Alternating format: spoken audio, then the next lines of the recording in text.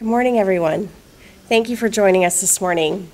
My name is Christine Leonard. I'm the director of the DC office for the Vera Institute of Justice.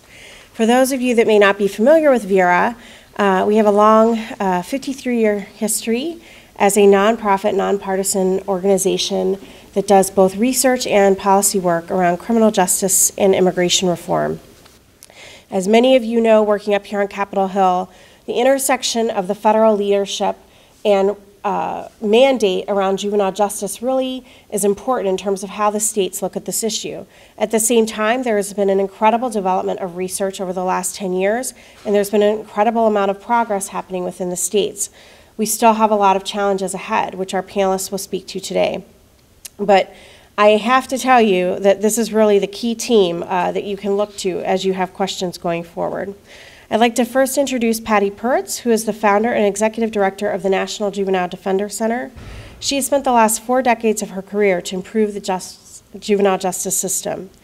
Prior to her appointment at NJDC, she directed the American Bar Association's Juvenile Justice Center for 10 years. She has focused specifically on ensuring that all children have access to competent counsel throughout their entire juvenile court process. In 2004, she was named by the National Association of Criminal Defense Lawyers as the Champion of Indigent Defense, and she also received the 2007 Public Service Award from the Civil Rights, Civil Liberties Law Review of Harvard Law School. And I will just say personally that when I was a staffer on the Senate Judiciary Committee, Patty very graciously took my calls, sometimes very late in the afternoon with a very quick deadline, asking her very complicated questions as we were trying to figure out how to make sure that different legislative proposals that we were working on took into account the vast expertise that she has, as well as the network of attorneys that she works with. So I'm delighted that she's here today, and I hope that you also begin to have a long relationship with her. She is joined by Marsha Levick, who was here for our kickoff back in September and has come back, and I'm delighted to introduce her to all of you again. She's the Deputy Director and Chief Counsel of the Juvenile Law Center in Philadelphia, which was founded in 1975. Marsha is a nationally recognized expert on juvenile law who has advocated for children's and women's rights throughout her legal career, including authoring articles on zero-tolerance policies, girls in the juvenile justice system, and juveniles' rights to effective counsel. She has also successfully litigated challenges to unlawful policies and practices on behalf of children in both the juvenile and child welfare systems, most notably the Pennsylvania Juvenile Court Judges' Corruption and the Kids for Cash Scandal, which is a documentary film that I highly encourage you to see if you've not had the opportunity yet already. Marsha has also co-authored amicus briefs on the abolishment of the juvenile death penalty and banning of mandatory life sentences without parole for juveniles. She is really a deep expert in this subject matter and one that I hope will be a resource to all of you. In her spare time, which I don't know how she has any, she also serves on the boards of the Juvenile Justice Project of Louisiana, the Southern Poverty Law Center, and the Indiana University School of Public and Environmental Affairs. Thanks again for being here this morning, Marsha. Robert Mason is joining us here today from Florida. He is the Director of Juvenile Court for the Public Defender's Office in the 4th Judicial Circuit. He has been an assistant public defender since 1990, practicing primarily in juvenile court. Among his many accomplishments, he has successfully argued in front of the Florida Supreme Court to help pass a rule opposing indiscriminate shackling of juveniles for court appearances, and successfully advocated for a court rule that children be warned of possible immigration consequences before the court accepts a plea. He has testified on juvenile issues before committees of the Florida House and Senate, as well as appeared nationally at various conferences. And in 2010, he was honored by the MacArthur Foundation as a Models for Change Champion of Change. So thank you for joining us this morning. And just to pause for a second to acknowledge the incredible materials that we have for you outside from our panelists, including an op-ed that was published in the Washington Post this weekend by Patty Puritz, and one that we do not yet have a copy of that Marsha will speak to that was published this morning in the New York Times. So these issues are both timely, but also gaining national media attention. Finally, let me introduce Kim Dvorak, who is the founder and executive director of the Colorado Juvenile Defender Coalition.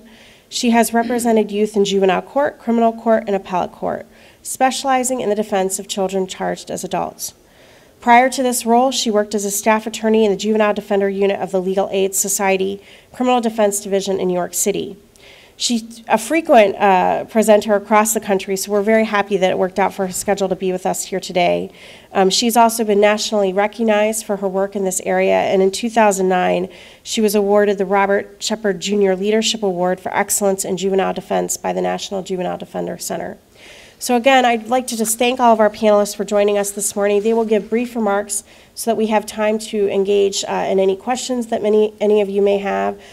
So Patty, I'll turn it over to you. Sarah, do you mind me shutting the door? Thank you. Good morning. Is that better now? Can you hear me a little better? Yes. Thank you so much for joining us on this bleak day outside, but there's sunshine in this room because we are very happy to be here, and I know I speak for my colleagues, happy to talk about our favorite subject, juvenile defense and the representation of children and the lawyer's role in promoting youth justice. So I'm sure that we would all agree with that statement, that lawyers do have a vital and compelling role in promoting youth justice. But what I'd like to focus on just for a few minutes in getting this conversation started is really the context and the environment in which they do that work. They have a very big, important job, and they have to do it under difficult circumstances that I think are really important to understand. Then I want to speak briefly about some of the harm that comes when kids don't get access to counsel, that this is a very real and tangible harm that we see young people and families suffering with. And then really just to wrap up with the ideas moving forward, that there are lots of solutions, there are tools, there are some new tested models, there are things that you might really be interested in learning more about that could help move this issue forward. With respect to the right to counsel and the role of counsel in juvenile court, we know this is a constitutional right, nearly 50 years old, that children have been given. But when you're out and about in the country and you're in different jurisdictions, it feels a lot more like an optional benefit that is afforded to some and not all. I would not say that there is even close to a uniform system in place across this country where kids are being given access to counsel in a logical, let alone developmentally based and sound process. A lot of these bad habits sort of die hard. When this system was put in place, you'll remember, or perhaps I should mention, that the Galt case was decided right on the heels of Gideon. The focus was really on putting an adult indigent defense system in place. And I don't think we've ever really swung back as a country and in individual jurisdictions and communities to put that juvenile system together in a very intentional and thoughtful way. It was just sort of an add-on to a large adult system. And I think somewhere along the line, we have a lot of evidence that people have forgotten that the indigent defense system in this country really serves two distinct classes of people, children and adults. And they need different things, and the services need to be delivered in different ways. When we're out around the country and we see the implementation of this right to counsel, we see that the infrastructure is lacking completely, that there is very little, except in certain places, real intentional focus on building these systems properly.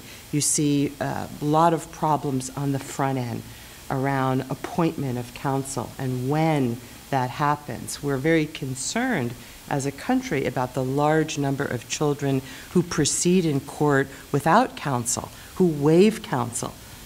But how does that happen? How does the timing and appointment of counsel and the indigence, determination of indigence impact this waiver of counsel problem? And then we see lots of problems on the tail end that are important for you to understand. We expect the lawyer to help young people re-enter back into the community. There are so many things that need to occur as a young person is coming back into the community. But in most jurisdictions around this country, post-disposition representation, representing that child at the tail end of the system when they're still under the court's jurisdiction, virtually never happens. So the other piece that's important to understand when we talk about the lawyers that represent children, we speak as if there's one type of lawyer that's getting the training and the skills they need in law school to do this job. So you have to also think and subdivide that there are public defenders, and actually not many children get public defenders if you look at raw numbers across the country, but many do. There are other appointed counsel. Most kids get this type of lawyer that has a mixed practice, does juvenile, does adult, has a lot of other competing interests. There are law school clinical programs that pick up and provide service around these cases and do a great job, but in small numbers. And there are nonprofit law centers that do fantastic work with young people, but also from a different perspective, not as state employees. They have different sets of issues that they have to contend with. And we also have a lot of geographical differences all over the country. At NJDC, we study these systems. This is part of what we do. And I can tell you, just to sort of wrap this piece up, we see a lot of the same problems over and over again in state after state after state. But what we also see that I hope will resonate with you is that a lot of the solutions are really uniquely local. They've got to be embedded in a set of core elements and a philosophy that is shared, but the solutions are uniquely local. And there's so much more that we can and should be doing. My colleagues on this panel represent 3 states, Pennsylvania, Florida, Colorado, that have all done a lot of work in reforming and rebuilding their juvenile defense systems and have a lot to share with you at this, on these matters. But basically, most juvenile defense systems in this country just suffer from an abundance of neglect. They just really haven't been looked at in detail. And this neglect comes at a price. To my second point briefly, there is harm. There is demonstrated clear harm when children don't get access to counsel, don't understand the court proceedings, cannot adequately comply with court orders. The procedure goes past them very quickly. I don't know if any of you have had the occasion of being able to sit in juvenile court and observe these types of proceedings or look at some of these standard court orders that come out of these proceedings where there might be 25 conditions that are standard and another 10 that the judge adds on that this young person or family is supposed to understand and comply with.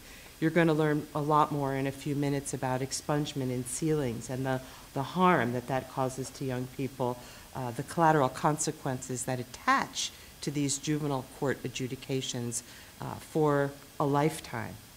And there is this perception that many young people and family have of these proceedings being a bit of a joke, sham proceedings, a conveyor belt, in one door, out the other. And this lack of perception of fairness really diminishes community trust and feeds things like what we've seen going on in Ferguson, that type of discontent with the system around fairness and mistrust is not just a law enforcement issue.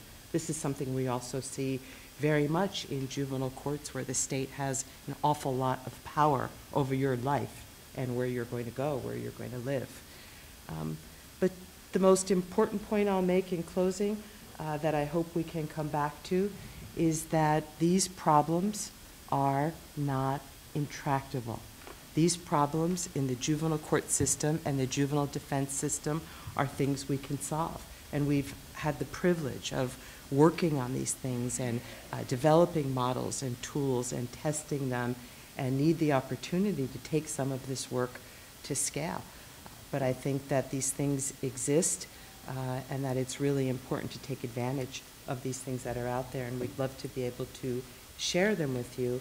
I hope that if you do one thing leaving this session, or want to think more about it, that you will really take a look at your members' indigent defense system. What's going on in your congressional district? Just try to learn a little more and understand some of those component parts. We have checklists and tools to help you do that. If you're interested in probing a bit further on your own, just let us know so we can help you do that.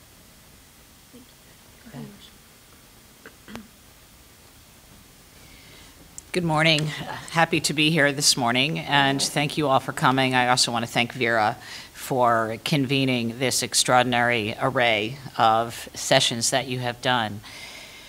As Christine mentioned in introducing me, Juvenile Law Center was founded in 1975, about 40 years ago, and significantly, we were founded on the heels of In re Galt, which was decided in 1967. And that's the decision which afforded juveniles a constitutional right to counsel, decided 4 years after the U.S. Supreme Court decided Gideon. And so with our founding, we came into the field when there was barely a field. And we were very focused, particularly, I think, in establishing Juvenile Law Center, in thinking about what it meant to be a child and what it meant to have rights, most significantly, of course, the right to counsel, both in delinquency proceedings as well as in child welfare proceedings.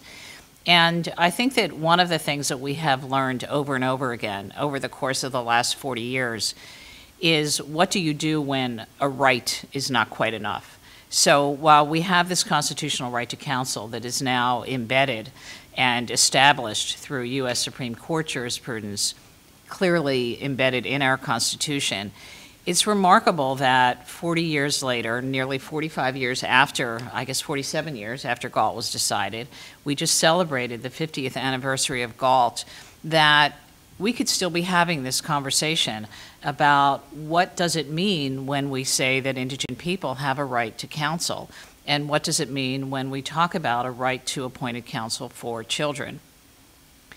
It turns out that that right remains rather elusive, and it remains elusive, I think, on a number of levels. Patty talked about just the variety that we see around the country. We arguably have 50 state juvenile justice systems. Juvenile justice is largely a creation of state law. There is certainly key room for federal leadership, and JJDPA has certainly provided us with key leadership in terms of establishing national mandates. But essentially, it's a state-run system. Within each of those 50 states, we have multiple systems of indigent defense. In a state like Pennsylvania, where Juvenile Law Center is based, we may have about a half of the state, we have 67 counties in the state where we have public defender offices. In the other half of those counties, we have a court-appointed counsel system. So even within the 50 states, there's a remarkable lack of uniformity, and really what that leads to is this extraordinary lack of uniformity in the quality, effectiveness, and value that indigent defense lawyers can bring to the system and that they can provide for kids. In Pennsylvania, we were obviously the home of the Kids for Cash scandal. If you don't know about it, I suspect you do know that there were a couple of judges in Pennsylvania who were indicted criminally for receiving about almost $3 million in illegal funds from the private not-for-profit provider who built and was operating juvenile detention centers. Those two judges eventually went to prison. They're now serving 17 and 28-year sentences in federal prisons. The documentary, which some of you may have seen, is very much in some sense about the criminal conduct that the judges engaged in. But as someone who has participated and been a part of that story, been to many screenings and been on many panels that have talked about the aftermath and the inside story of what was happening in Luzerne County, Pennsylvania, in the northeastern part of the state, one of the things that I always say is that for me, the story was never about the money. That for me, for my colleagues at Juvenile Law Center, what happened in Luzerne County was really about a failure of the justice system. And it was very much about a failure of the public defense system in Luzerne County. You had a situation there where for a period of 5 years that we were able to closely observe and quantify what happened to kids, more than half of the kids appeared in front of the juvenile court judge in Luzerne County without lawyers. That's a shocking number. Again, remember, the right to counsel was established in 1967 for kids. When we first became aware of what was happening in Luzerne County, it was in 2007. So 40 years after children were allegedly afforded a constitutional right to counsel, it turned out that more than half of them in one town in Luzerne, up in northeastern Pennsylvania, weren't appearing without lawyers at all. And while that was the Pennsylvania story, we know, because of the conversations that we've had with colleagues, including colleagues right here in Colorado and in Florida, that that story wasn't unique to Pennsylvania, that the very high rates at which children were appearing, still appearing, in front of juvenile court judges without lawyers is a number that often exceeds 50%. It has been, I know in Colorado you have counties where it's over 60%. And it's really important to ask ourselves, how can this be happening? And how can we allow this to happen? And I think that another part of the story is also, and I think Patty alluded to this somewhat in her remarks, is that there is there's a kind of complacency that I think takes over in the juvenile justice system. I suspect it occurs in the criminal justice system as well. And that complacency is a tolerance for allowing the process of justice to carry on and proceed in a way that really metes out much more injustice than justice. Amy Bach, who is a lawyer and author, wrote a book called Ordinary Injustice. It's actually about the criminal justice system, a couple of defenders that she was actually following in Georgia. And she talks about this notion of ordinary injustice really being about a process whereby the participants in what's going on in the courtroom and the violations of rights that go on every day in the courtroom are so enmeshed in that system that they no longer see their role in it. And I think that that's a lot of what we see with the universe of the indigent defense world in the United States, that there is this inability, it appears at times, to really see their role in what's going on. We certainly saw this in Luzerne County, where when our first call, when we realized that something was amiss in Luzerne County, we knew the story of one young girl who had appeared in front of one of the judges without a lawyer, had a 90-second hearing, had none of her due process rights protected in terms of being even allowed to waive counsel in a constitutional way, and I'll come back to that issue in a minute, pleading guilty to a charge with no colloquy that would be required, meaning where she is being asked to demonstrate on the record that she understands what she's pleading guilty to and she understands the rights that she's giving up. None of this was afforded to her, and then she was let out of the courtroom in handcuffs and shackles. That was the picture of what was going on almost every day in Luzerne County, and yet the public defender's response when we contacted them and sought their assistance in trying to understand the scope of the problem in Luzerne County to begin our process of trying to fix what had happened there. The public defender's response was that they weren't interested in working with us. Because for them, this was a job. The judge was the person before whom they appeared every day, and if they began to shake up and speak out about what was happening in Luzerne County, there was both a personal price in terms of their job security and a concern about what might happen to their clients, although, of course, we can all today recognize it couldn't possibly have been worse. But that's a kind of institutional complacency that we all know happens in our ranks every day and something that we need to fight against. When we think about consequences, what happens when kids don't have lawyers is that, at a minimum, of course, they're not trying their own cases. It means that they are all pleading guilty to charges of delinquency. And when you plead guilty to a charge of delinquency, there is a myth in this country that delinquency records are confidential. And at one time, we did think and endeavor to keep the juvenile court a behind closed doors, not very transparent, but also private set of proceedings where we were protecting kids from the consequences of their criminal behavior that they were engaged in as juveniles. That was the original dream and purpose of the juvenile court. That dream has long faded. And through the course of the last 20 or 30 years, We've seen extraordinary changes in the juvenile justice system where it has become far more punitive, far more interested in imposing accountability, which we favor, but we favor imposing that accountability in a developmentally appropriate way, not in a punitive way in the same way that we hold adults responsible. But the consequence of that movement towards accountability is that we have also opened up juvenile records. And when you open juvenile records to public consumption, when you make them available to the community at large, when you make them searchable and accessible by employers, by higher education, universities and institutions, by housing authorities, public housing authorities, what you do is you suddenly create obstacles and barriers, and you shut down the ability of many kids who have received delinquency adjudications, albeit behind those closed doors in this so-called not punitive system. It turns out that we erect barriers to their abilities to get jobs, to get public housing, to get higher education loans, all because of conduct that in many instances was minor.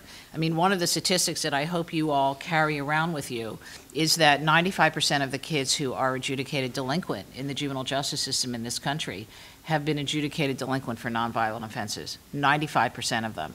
And yet we are allowing these records to follow them and to create extraordinary barriers. I'll end with just a reference to a report that we just released in the New York Times editorial today. Juvenile Law Center last week released a 50-state scorecard on the expungement, sealing, and confidentiality policies of all 50 states in the District of Columbia. And the idea behind it was to look at, just as NJDC has been very involved in educating us all about what indigent defense systems look like across the country, what we wanted to know was how well do states do at fulfilling the promise of juvenile court being a second chances court, of not saddling kids with the kinds of ball and chain that really prohibit them from moving forward with their lives once they exit that system. Well, it turns out we do poorly. It turns out that we used a 5-star scoring method, 5 stars being the highest. Not a single state got 5 stars. Idaho across the board was the worst state in the country, but the vast majority of the states were in the 3-star or 2-star category. So that means that we are not doing a good job about ensuring the confidentiality of records, and we're not doing a very good job about eliminating barriers. We are, in fact, erecting barriers to kids being able to move forward. So in the New York Times this morning, there is an editorial that specifically references the report that we did. Our report is available on our website at jlc.org. All of the materials are, in fact, web-based. I urge you to take a look at them.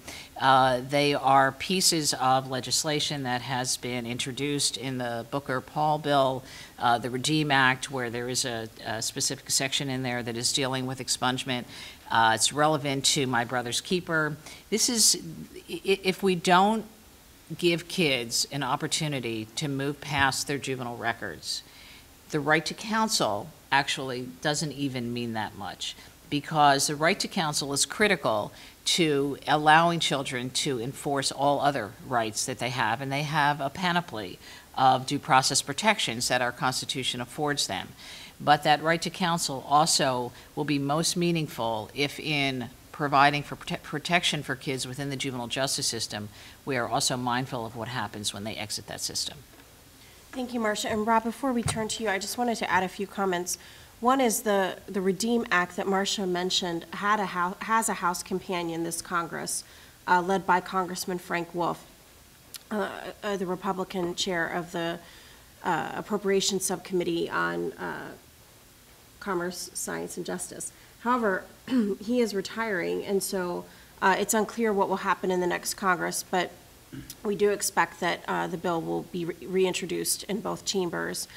I'd also just encourage you to read the clip that Marsha mentioned in the New York Times this morning, as well as one that is in the Washington Post today, led by the Marshall Project, a new effort to do more reporting around criminal justice issues. And it really resonates the issues that both Patty and Marsha have touched upon already, and I think that Rob and Kim will say more about, is that we're not just talking about whether or not there's a lawyer in the room to represent the young person who may be facing court for the first time in their life, which in and of itself would more likely be the most terrifying experience that they've ever had with or without their parents, but also the competency of the lawyers that are with them.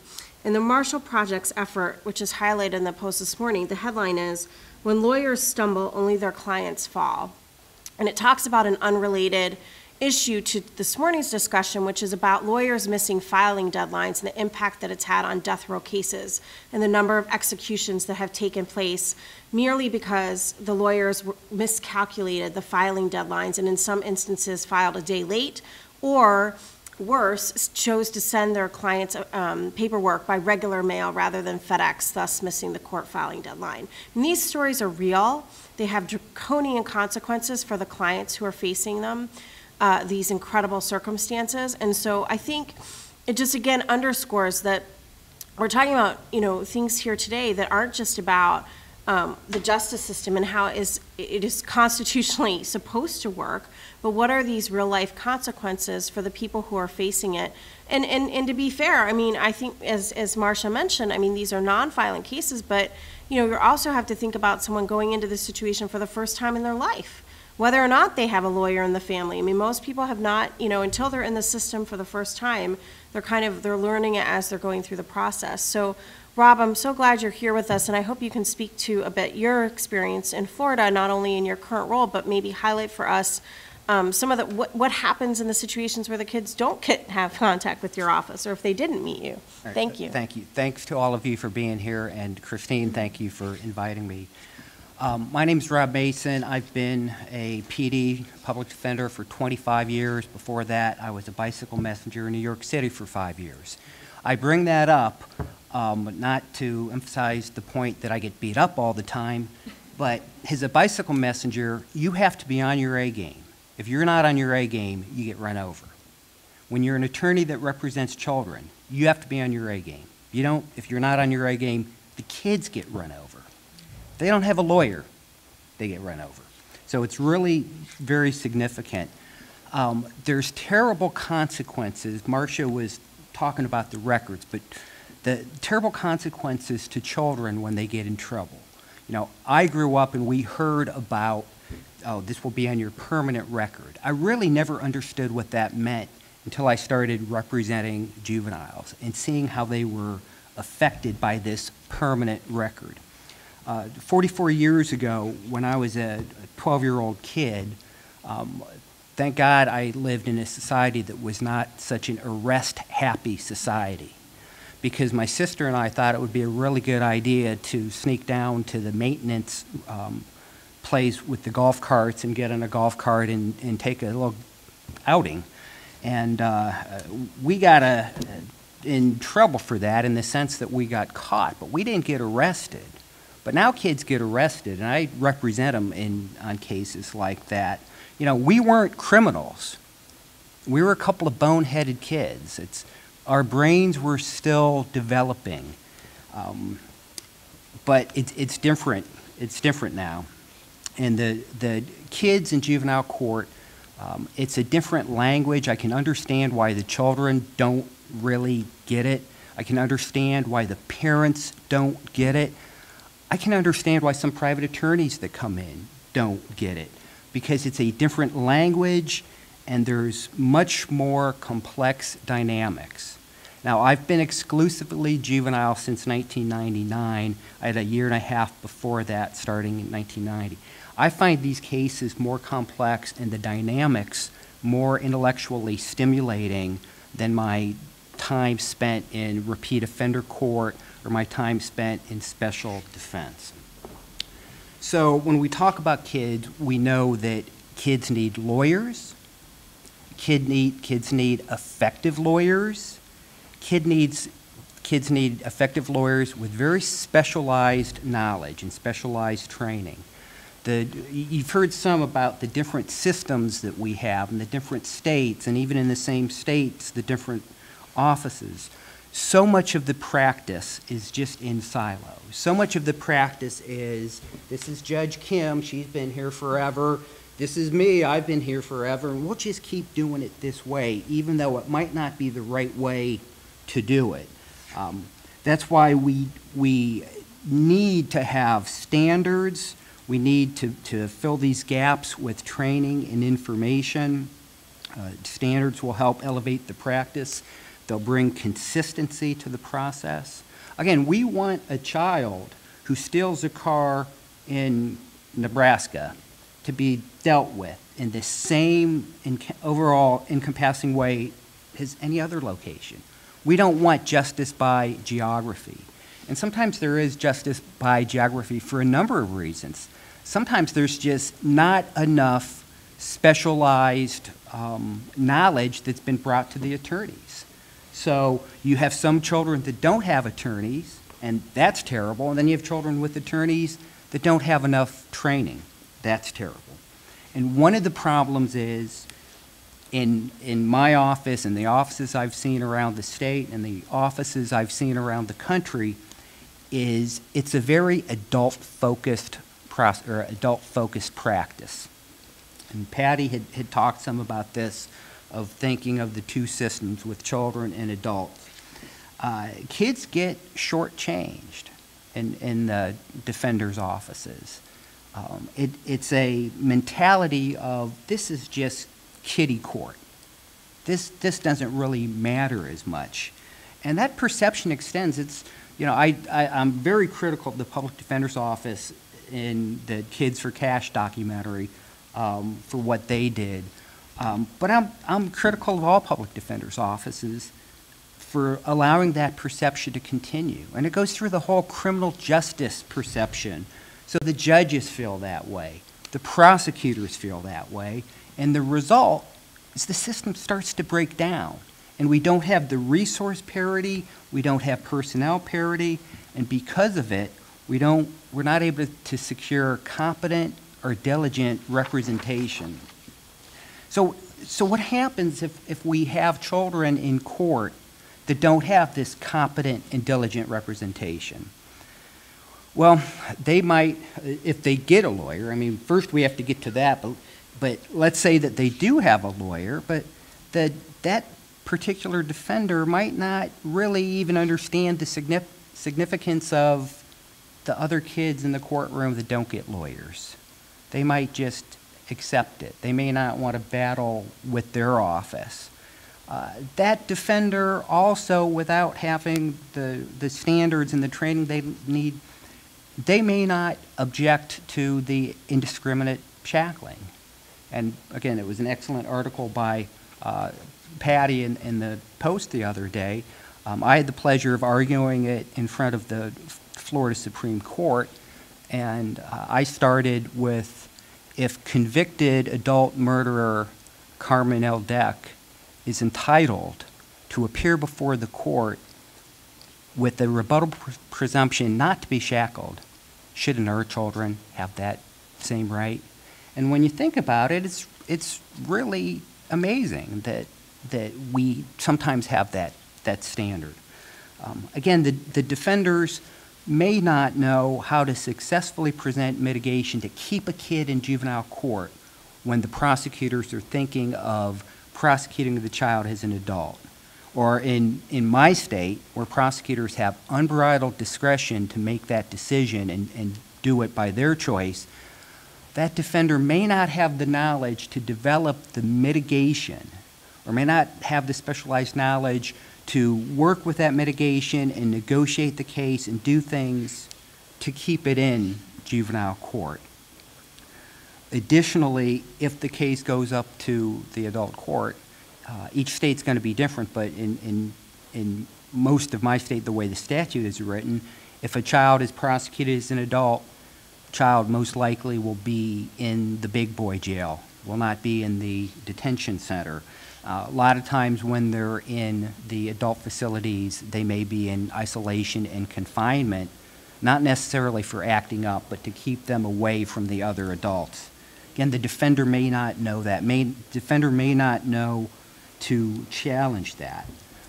The defender may be in a position where they don't know that they have an excessive caseload. They may not understand that they have too many cases to adequately represent everyone. And their supervisor may not know. it's a very significant problem. The defender may not be familiar with the appellate process, not understanding, or may not even have the resources.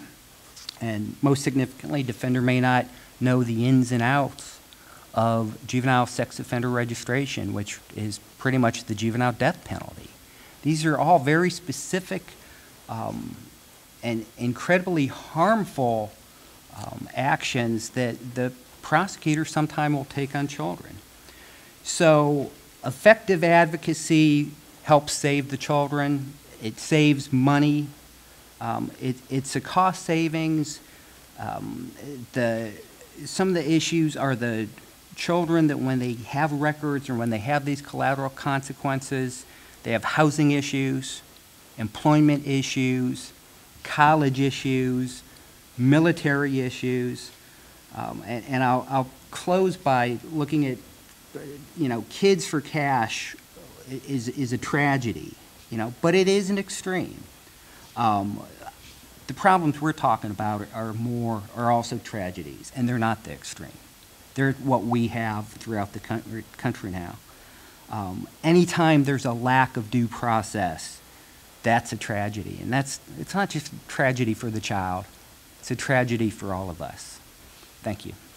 Thank you, Rob. And I would just add, Kids for Cash has come up a number of times, and I would agree with you that it is an extreme situation in that it was documented that the judges were accepting bribes as part of what was going on in the court. But not to give too much of the film away, it is very impactful to hear the judges participating in the film say that, especially one of them, would have done it without the money and was doing it before the money was involved. And we are also inviting in a couple of weeks, and we would be happy to include anyone who's interested, to have a conversation with an author, Bill Eckenberger, who also wrote a book about the issues that came up in Pennsylvania, also called Kids for Cash. And both in the film and in the book, one of the things that comes up quite a bit is the impact and the trauma that the young people experience as a result of the shackling. And what's noted in the book is that the shacklings that are used in this county in Pennsylvania are produced by the same manufacturers who produced the shackles that were used for slaves here in this country back in that period of our history. So to think about that, and to think, even in the last few months prior to Patty's article in the Post, there was another article in the Washington Post about how here in D.C., children as young as 8 years old have been shackled in the courtrooms just a few blocks from here. And it's very hard for me to understand, even as a parent of young, very active boys, why there would be any situation in any courtroom in this country where a child that young would have to go through that kind of experience. So, and again, this is a side issue in some ways, because what we're really talking about here today is if there's a lawyer there, hopefully they would intervene. But I think, as all our panelists thus far have mentioned, the lawyer, frankly, may not even know whether or not they can bring up the issue of the use of shackles. That's how horrible the situation is right now in terms of the lack of uniform standards and training across the country. So with that, we'll turn it over to Kim, who has some uplifting comments for us about what's been happening in Colorado and the progress they've been making there. Well, thank you, Christine. Thank you to the Vera Institute for inviting me to join this very esteemed panel, and to all of you for being here on a rainy day in Washington, D.C. I come from the great state of Colorado, a modern innovator in many fields. We actually have a statewide public defender system, and we've had it since 1970. It's very well funded. The lawyers are very well trained. But I can tell you that when I started my legal career there, the last place I wanted to be assigned was in juvenile court. Juvenile court was a rotation sandwiched between representing adults on misdemeanor cases and representing adults on felony cases. Rotating out of juvenile court was a promotion. It meant you had the skill, expertise, and readiness to defend adults accused of serious crimes. And it meant an increase in pay. So I certainly take great concern over my lack of representation for children at the early stages of my career. Even though Colorado was the second state to start a separate juvenile court system, over time, especially through the 90s and into the current century, we chipped away at due process rights for children. We took away the right to a jury trial in Colorado. We lost representation for children at early proceedings. We made it easier to prosecute children as adults. We started prosecuting children in the juvenile courts for minor misconduct. And so we at the Colorado Juvenile Defender Coalition asked the National Juvenile Defender Center to come to Colorado. And we asked our courts to invite the National Juvenile Defender Center to come to Colorado. We knew there was a lack of representation for children at detention hearings. And the National Juvenile Defender Center came out. They did an incredible, thorough state assessment of Colorado and found that indeed we were suffering from benign neglect. That while there were a lot of resources invested in our defender system, there's a lot of resources invested in treatment for children, there was not a lot of resource or emphasis around due process and fundamental rights for children. My organization followed the NJDC assessment with our own study of Colorado courts. We released a report called Kids Without Counsel, and we too went into the juvenile courts across our state to take witness of what was happening. And what we found was that at the earliest proceedings, children were not represented by lawyers. So at the detention hearing, which is the first hearing where a child is coming in from being arrested, they're in a jumpsuit, they're shackled, they're appearing before a judge in many places in our state without a lawyer. Now, this is a judge who is deciding whether or not a child should go home or remain locked up in custody, and there is no advocate to represent them. It's been estimated that 2,000 children a year in Colorado were unrepresented at these very early stage proceedings. For the children who are not arrested, who are given a summons and appearing in on a ticket, they were in what was called a first appearance court. Now, those court dates were scheduled on days when the public defender was not present. So there were public defender days, there were court-appointed counsel days, and then there were just no counsel days on the record. And children and families were coming in 20, 30, 40 people at a time. It was the prosecutor who was passing out plea paperwork. The prosecutor was passing out plea agreements. They would pass them out to everyone in the room, let them know they're welcome to hire a lawyer, they're welcome to apply for the public defender, but all of that would require them coming back on another court date. But if they'd rather take care of the case today, here's the plea agreement we're offering, and you can resolve this right now and walk out. Now, these parents and children did not know what that meant. They did not know what pleading guilty would mean for their long-term consequences. There was no one to advise them whether this would impact, their housing, their ability to get into college. Even their high school sports can be at jeopardy from a juvenile adjudication. So we brought this information from the National Juvenile Defender Center, from our own assessment to Colorado, and our citizens were shocked to hear that for over a decade, 40 to 50% of all children statewide were not represented by counsel in juvenile delinquency proceedings. So our state legislators took leadership and they put together an interim committee to study juvenile defense. This was a legislative committee that met over the interim. We studied the scope of appointment of counsel, practice standards, how our indigent defense systems were run. All of these materials are publicly available on the Colorado General Assembly website, and if you're interested, I would encourage you to take a look at all of the rich resources and materials that were gathered there. I am proud to say that 3 bills came out of that committee, and they were passed in our 2014 legislative session. And as of November 1, just a few weeks ago, all children in Colorado must be represented by an attorney at the detention hearing phase. We were resourced additional lawyers for the public defender system to provide for that representation. And we also changed our system at the earliest stages so that when a child is given a ticket, the ticket actually says, this is how you apply for the public defender. This is where the office is located. If you apply for the public defender at least 5 days before your court date, one will be there in court if you are eligible. We also changed our waiver of counsel provisions so that before a child can waive counsel, the judge is required to review all of the collateral consequences of what pleading guilty will mean for that child. So it is still the early stages of reform in Colorado. We need to do considerable amount of work, particularly around indigence determinations. Our state uses federal poverty guidelines to decide whether or not someone is eligible for a public defender. And while that might be used in other contexts to determine someone's ability to buy food or other basic needs, it is not a very good indicator of a parent's ability to hire a private attorney at anywhere from $100 to $200 to $300 an hour for their child in juvenile court. So additional work must be done to ensure that more children are represented by counsel given the long-term collateral consequences. But I'm also proud that we are seeing a change in culture in our public defender system. I recently presented at an event with a local public defender, and she said that in her tenure, this was the most exciting time to be a juvenile defender in our state public defender's office.